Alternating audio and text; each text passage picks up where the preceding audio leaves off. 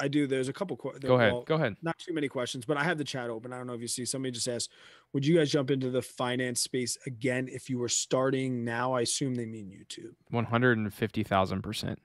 I couldn't agree more. And well, why do you say that so instantly? It's my Because maybe we passion. have different reasons. Yeah, that's It's my same for me. passion, but it's also, I think if I was still watching, which I'm sure I would have been, finance content from when I started to now, I would have got a lot better understanding of like how a good channel could grow.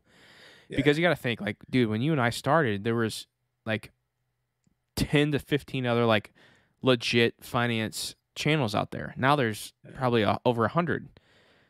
Like I remember like seeing Whiteboard Finance, Positive Jer- Investing, Brandon Jeremy, Beavis, Jeremy Graham, Ryan Scribner. Ryan Scribner, Nate O'Brien, like all those guys they were on there for like a year before I started because I was watching all Yeah. their content. Right. And then I just grew a big enough balls and I'm like, all right, let's do this. You know, I'm going to start you guys can go back and watch my first video. Mine too. It's bad. It's cringy. Yours is much better than mine. You think so?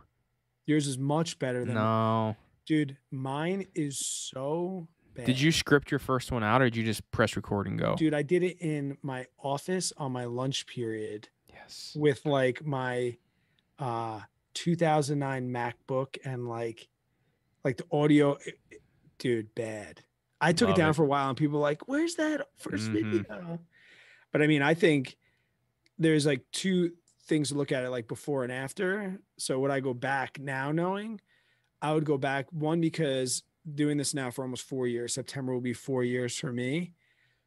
I think that you have to love talking about what you're talking about, regardless if you think other people are going to listen. So true. And I can literally talk about VTSAX and financial independence and ways to strategize money all day. Like I'm that guy. Like I talk about it like when I was plant-based, like, you know, like, how do you know there's a vegan in a room? Don't worry, they'll tell you. How do you know there's a CrossFitter in the room? Don't worry, they'll tell you. How do you know there's somebody that likes to talk money in the room? I'll tell you. And then also knowing what I know now, we also, and like I said, I used to feel so ashamed talking about this, but it's okay now. We, in this space, our ad revenue, we get paid more than other niches. And I think that's more. And I think that's a bonus too. I mean, I teach high school kids that stream and have thousands of more subscribers than me. And I make thousands more dollars than me because they're making under $1 per 1,000 views, where I know that I'm well up over the $25 mark, JJ. And I think you're pretty much in the same. So it's like knowing that too makes it easier, but you have to want to talk about it. And somebody asked, like, is it oversaturated, our space? YouTube is not oversaturated. And anybody that tells you so either just doesn't believe in like your mission or doesn't want you to compete with them because they feel intimidated by you. There are so many think about this. Well, hang on. Let me say this real quick, because there, like, I kind of agree with you, but I also, like, I get where Sly's coming from. Like, it is definitely, there's a lot more channels and a lot more to stick out from. But hang on. Where I think that comes into play is you need to stick out somehow. It's it really, I mean, it's a little harder for you to stick out now than it was you and I, 2.5, 3 years ago. Because I would disagree with you, because I know so many people that started YouTube way after us. Like, take Stockmo, for example. Dude hasn't even been on YouTube for a year. He has 500,000 subscribers. Sam, my financial friend, he started a year ago. Dude's dope. Great. And like I said, all these channels, like Zeke from the Green Money Show, he started recently. Yeah. Even Chris Sane, he's like a year old on YouTube. Yeah. So I think a year old, if we were saying that there's like this saturated market. Now, granted, like you mentioned, each one of those people has their own individuality that makes them unique and drives them into their own direction. Like, yeah, you can't be a copycat, but everybody has a story to tell, and that story is far from saturated. I mean, I bump into people all the time that, quote, know about personal finance, and I'll bring up somebody like Graham Stephan and they have no idea who it is. Yeah, that's true. So or how many times JJ have we joked back and forth, like, anybody that knows about you knows about me, or anybody that knows about me knows about you. And then somebody raised their hand, like, had no idea JJ Buckner exists, and I've been subscribed to you for 6 Oh, months. wait to hear this And voicemail. That's a perfect example.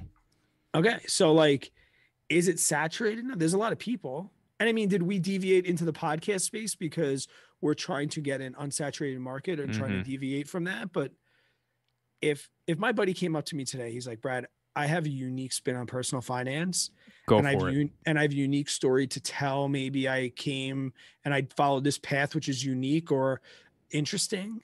And I'm like, do you feel like telling that story for 4 years? So and if you do, then you should start a YouTube channel today. So I'm gonna say I agree with you, but you can't grow, I don't think right now. And I may be wrong. I may be wrong about this. But if you're a new channel talking about like 5 ways to save money, or like, you know, the shit you and I talked about when we first started and with our YouTube channels, or like, I can't even think of it right now. Dave Ramsey shit. Yeah, I mean, like, well, no, Dave Ramsey could possibly pop because it's searchable, but like, you know, 5 mistakes I made with my money as a 30-year-old. You know, like all the typical finance content like 2 years ago. I don't think that stuff really works for new channels. You almost have to do like the guys you named that popped real quick is content that is, how do I say this? It's clickable content. But would you say that if you want to have the longevity of your channel, that those early videos that nobody watches, that's kind of your learning curve? Like, it's almost better people don't see those early videos. Oh, 100% agree with that. Yeah. Yeah. Sly, if you're asking if you should start a YouTube channel, my answer is yes. Yes. The simple answer, and I do it for at least a year and expect 0 subscribers. Yeah. You'll be successful. And I remember, like, even $100 a month was so fun. Oh my God, dude. When I made my first $100 a month, I was like, what? Because they don't pay you till you have $100, like, quote, in the bank, like banked up in YouTube ads. So like when you first start, like, take, for example, this podcast, this channel, we've been monetized for 2 months. We haven't gotten paid yet because we're getting like $22 a month and you have to get 100 before they'll pay you. And I think I was monetized same. I was monetized for a couple of months, getting 20, $30. And then when I finally hit that $100 and got that $100 check, it made everything worth it. It really did. And it's pretty crazy. And all you're doing. Well, I think what's crazy is that you're getting paid for something that's like enjoyable to do. And like you're talking about something that you truly care to talk about. Cause like, I know for me, like being at my 9 to 5 and stuff, like not every time I'd go into a meeting or do whatever, if I had to hold a conference or I freaking hate this. Why am I doing this? I didn't care to talk about it. I didn't know a lot about the certain subject. I was bullshitting a lot, you know. I mean, you know how it goes, like with work stuff, like to where this is like, I want to spend the time. I want to know. I want to. I don't know. And it's a great outlet. I mean, this is one of those great things where like your friends and your wife doesn't want to hear about it. So starting a YouTube channel was literally just talking to my channel. And I've mentioned before, I don't know if Eileen. If we say, hang on, sorry. Perfect title for a starting YouTube channel. Why Doge is going to the moon. Done. Best title ever. So true.